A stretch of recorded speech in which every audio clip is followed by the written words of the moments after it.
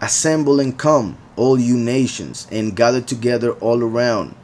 Cause your mighty ones to go down there, O Yahweh.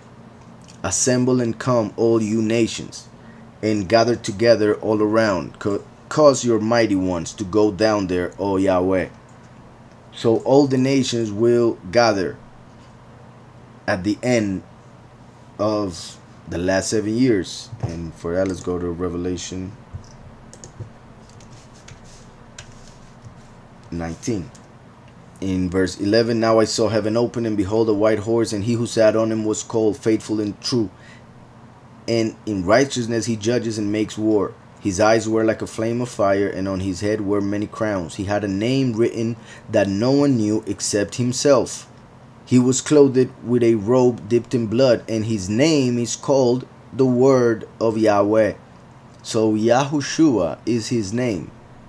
And the armies in heaven, clothed in fine linen, white and clean, followed him.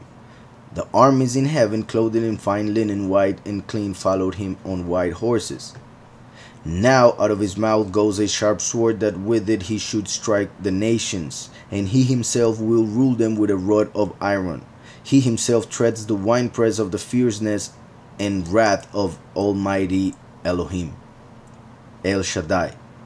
And he has on his robe and on his thigh a name written, King of Kings and Sovereign of Sovereigns. Going back to Yoel, it says, cause your mighty ones to go down there, O Yahweh.